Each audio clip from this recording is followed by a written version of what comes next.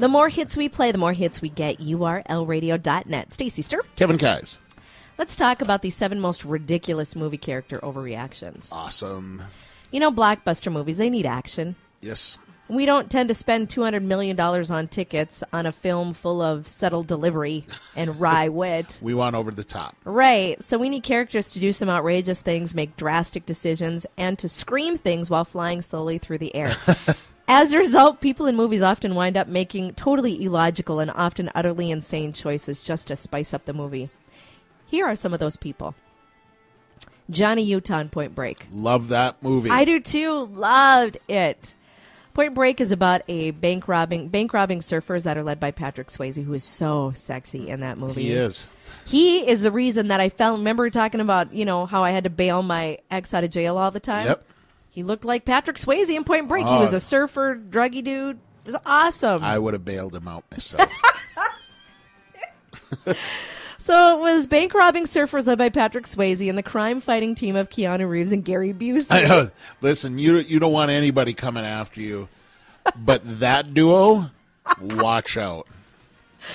Now, the moment that we said Point Break, I'm guessing you're picturing one scene in your mind, and that's where Patrick Swayze jumps out of the airplane with a parachute, and Keanu Reeves, in the ultimate act of reckless badassery, jumps out after him, no parachute. Now, come on. When that happened the first time you saw it, now I didn't go see it in the movie theater. I didn't either. I saw probably it on it HBO. Yeah. Yeah.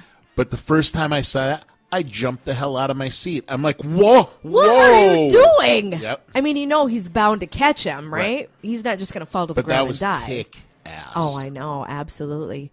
So he hurls himself toward the ground and catches Swayze in midair, and then the two have a shouting standoff as they reach terminal velocity. But to understand how pointless that this decision was, let's rewind a little bit. Keanu's character, Johnny Utah, catches up with Bodhi at the airport, who's loading equipment and cash into a plane. And then a shootout occurs, and Bodhi takes Utah hostage and drags one of his friends along with him. So despite the fact that the guy's been shot and clearly dying, it winds up not even mattering because Swayze kicks him out of the plane a few minutes later anyway. The plane and the pilot are perfectly fine. Nothing wrong with the plane or the pilot.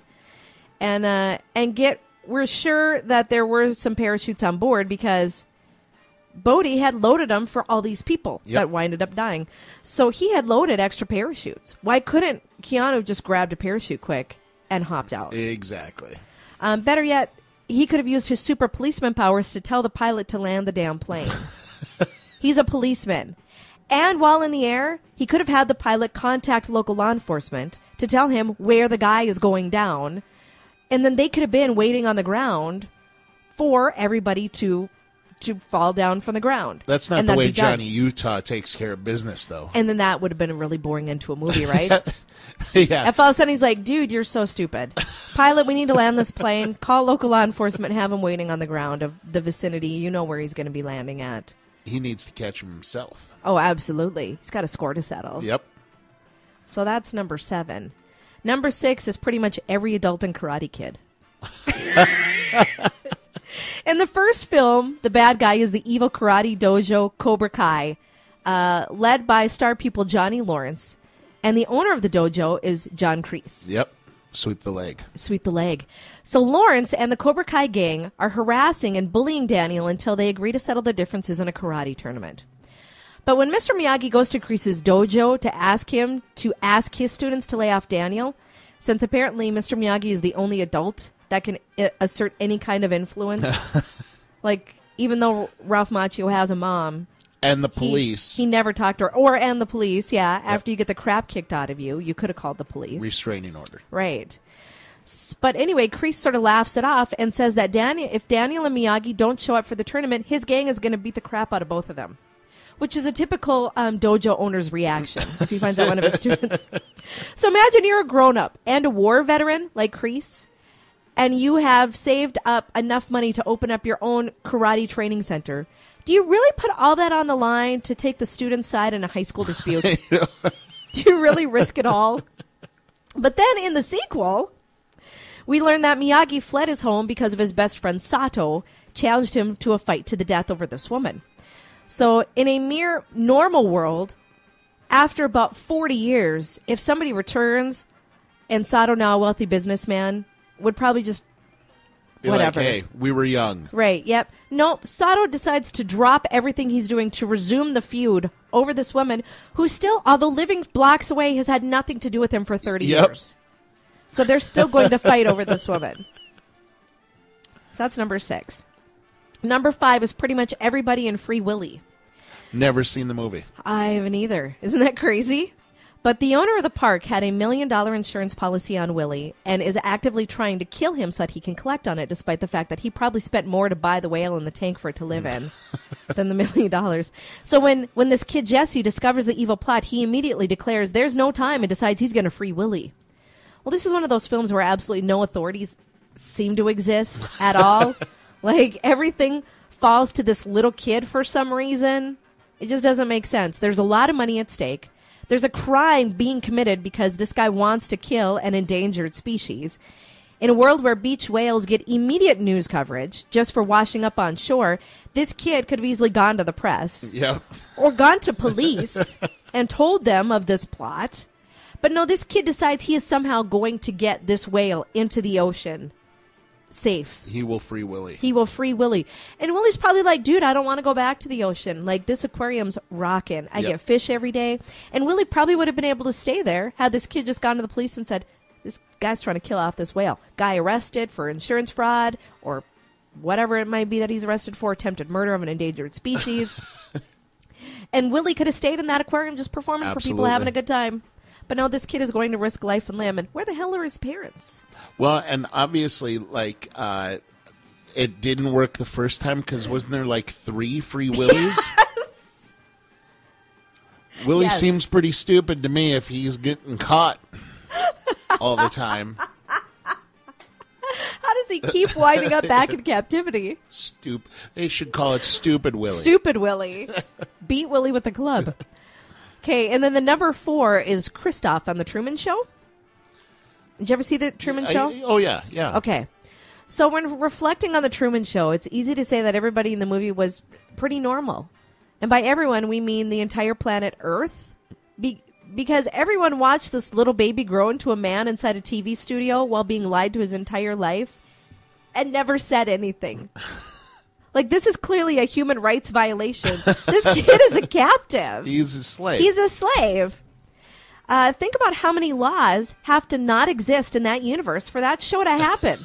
It's apparently legal for a person or corporation to imprison a person as long as you feed them. Yep. It's legal to film and record somebody without their knowledge, apparently. It's legal to defraud a person out of every possible thing he could have in his life. From a real marriage to a real career. Behind the reality show, though, was Kristoff, a man who secured the rights to this kid's life. Is that Ed Harris's character? I think you might be right, yeah. So that just screams supervillain. Oh, yeah?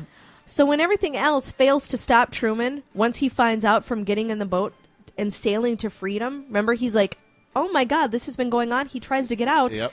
So the normal reaction of Kristoff would be like, better go buy another baby for a sequel. No, I'm going to kill him. Yep. On national TV by creating a gigantic storm. Hopefully he will drown and die. Why not just... No, just go develop a new TV show, man. Let Truman go. Number 3 on the list is Rocky Balboa and Apollo Creed in Rocky 3. Pretty much every Rocky movie, but... At the end of the training montage, you get a very weird sequence where Apollo and Rocky are doing sprints on the beach. Now, Rocky runs a little faster than Apollo, and Rocky, after all, is a fighter in training, whereas Apollo is retired. A fact that Rocky celebrates a lot. He beat the old man. But first he pumps his fist and he screams, and then he jumps into the ocean, screaming, arms raised, and then the two men embrace almost very passionately, like lost long lovers who have long presumed each other dead. And then they jump around in the water together, clapping and splashing, and then they embrace again and howl at the sky, whirling around and around until Rocky raises his fist in the sky in one final freeze-frame moment of triumph. Here's the thing. They're just training. Yep. Like, he hasn't even fought yet. You also didn't mention their rendition of Summer Nights that they sing. I mean, it's nice that Rocky out-trained his old retired trainer, but holy crap, really? America Americans didn't even celebrate this much when we won, when we beat Germany in the war. Okay, number 2 is Beauty and the Beast, the Enchantress. The cartoon? Yeah. Never seen it. Okay, so we learned that the reason that the prince was turned into a beast was because an enchantress disguised as an old woman came to his castle looking for shelter on a stormy night. When the prince turned the woman away, she revealed her true self and cursed him for his shallowness. So the curse was only true love could then turn the prince back to normal, which would appear to be impossible since she transformed him to the equivalent of like a big hairy monster butt crack. It was like ridiculous. But here's the thing. She also changed every single one of his servants into an inanimate object. Correct. Why? We couldn't possibly tell you. It wasn't any of those people who did anything to the lady at all. For all she knew, many of them could be indentured servants just trying to get by. They might really hate the prince and think he's a complete ass, but yet she decided to turn them into candlesticks. Or a teapot. So why? Wouldn't it actually been worse punishment for the prince to be surrounded by regular people who just didn't want to work for him anymore? Instead, these servants were pretty much, they had to stay with him. Where else is a talking candlestick going to go? Right. So they have guaranteed him company. Oh, yeah. Yep. For the next however long it is. Eternity. Doesn't make any sense. It doesn't make any sense. Now, I never saw this movie, but The Wizard. Oh, right. Yep. So the number 1 overreaction is a kid named Haley. So let's go over a few things here. The kid they call the Wizard is apparently traumatized by the death of his sister, to the point where the only word he will say is California. So his mother has him institutionalized, which Fred Savage is against.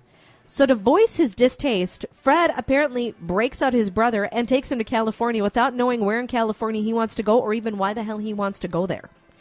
They meet this gal named Haley, and she tells them about a video game tournament. Yep. Which, by the way, has a $50,000 purse. After she tells them about this tournament, she notices how good the wizard is. And when they get to Cali, she informs them that she deserves a cut of that money. So if you're a parent looking for your runaway children, it's likely you hire somebody to find them, right? If your kid's gone missing, you're going to hire somebody to find them, which is, of course, what the mother does. Well, the guy is the bad guy in the movie, so they portray him as being a little unscrupulous, but you can't lose sight of the fact that his function is actually to take home this kid before he gets raped or murdered by a transient. Like, that's his job. So the guy catches up to them and grabs the wizard, but when Haley sees that her gateway to money is being snatched up, she screams that he has molested her. So the cops then rush in and arrest the guy, violently wrestling him out of the room, while Haley and the 2 runaways get away smirking at the clever plan of accusing this man of a felony. They put him on a sex offender registry now for the rest of his life and have ruined his career in law enforcement. But hey, it's all over a video game tournament, right? And there's a happy ending, little bow put on the top of that package at the end of that. That's when they had to go to the video game tournament and play Super Mario Brothers with the Nintendo Power Glove. Oh, my God.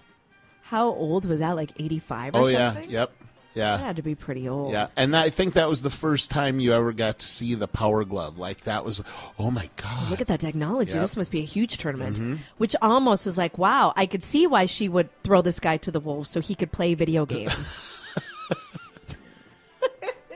With it all the makes cool perfect, glove. all makes perfect sense to me. Absolutely perfect sense.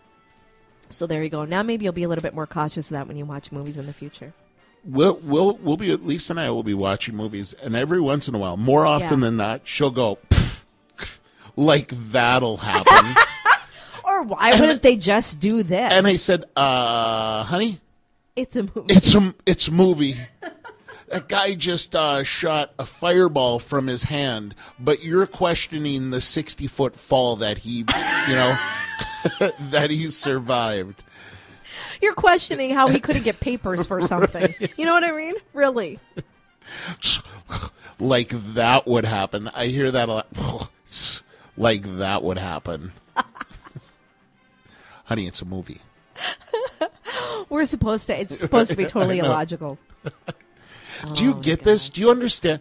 Are you even really getting this movie? Well, no, there's nothing. It's a movie. You're not Let supposed go to get it. of reality. You don't need to look at what paperwork he should have filed or why didn't he just call the police. That doesn't make for a fun movie. Why'd he jump out of the plane? There were plenty of parachutes in there. You're like, that would be fun. How could he catch him? And then ensure that his parachute and Patrick Swayze's Yes. parachute don't go off at the same time. And don't get all tangled up. Right. Then they both die. Yep. He was he was concerned about the safety of both himself and Patrick Swayze's character. Oh, my God. Love Too movies. funny. Love movies. I do, too. Yeah. What's the last movie you watched? I watched Cop Out Oh, so during you my recovery. pretty recent, so you watch a lot of movies. Watched it on HBO. Yeah. That wasn't too bad. I still have. I've had this movie around now for almost a month. My Netflix movie that I haven't sent back yet, but I think tonight I'm going to watch it. The Other Guys. Oh, I've heard that's actually pretty funny. Yeah, and It's like Mark Wahlberg and Will Ferrell. Will Ferrell. Yeah, Yeah. and it's just been sitting around, and I haven't watched it. Like my whole thing is, we'll get Netflix movies. And when I actually put them on my list, I'm like, yeah, I totally want to see that movie. And then by the time it comes... Like, we got 2 of them on Friday. The Town. Oh, I've heard that's really good with Ben Affleck. It's going back tomorrow. I'm not even going to watch it. No way! Yeah. And Salt. Oh, see, I won't watch anything with Angelina Jolie. I'm a big Angelina Jolie hater. Really? Yeah. I'm sorry. I think she's lived her life as a hypocrite, and I don't care for her at all. The only movie that I could honestly say, wow, I actually enjoyed her in was... Gone in 60 Seconds. You know what? I own that movie. I like and she that. wasn't that... Hackers. Oh, I didn't see that. Yeah. That was like one of her first movies she was in. Yeah. I just don't care for her at all. I'm She sorry. just rubs me the wrong way. Would you punch her? I would punch her in the face. I'd say that one's for Jen. For Jen? Jen and Jennifer Aniston. Oh, The fact that she, Right. weeks before, would go on and talk about how she's never talking to her father again because he cheated on her mother and then steal somebody's husband. Yep. Hey, hypocrite. Hey, pot, meet the kettle. Like, yeah. So just for that, I would punch her in the face. good for you. Yeah. I'd pay to see that. That would be a good pay-per-view, wouldn't it? All her spy things are choreographed. I'd like to see her just street scuffle. Yeah. I think I might be able to take her on And you that. could do it. Yeah. Tie you at the wrist or tie you at the hands. Give Right. you guys each a fork. See what comes out of it. This is not going well. Hey, coming up, speaking of that, predicaments are coming up here next. We're going to wrap up the show with predicaments. So, and if there's anything you want to hear, get your request in. Email me, Stacy at urlradio.net. That's STACY at urlradio.net.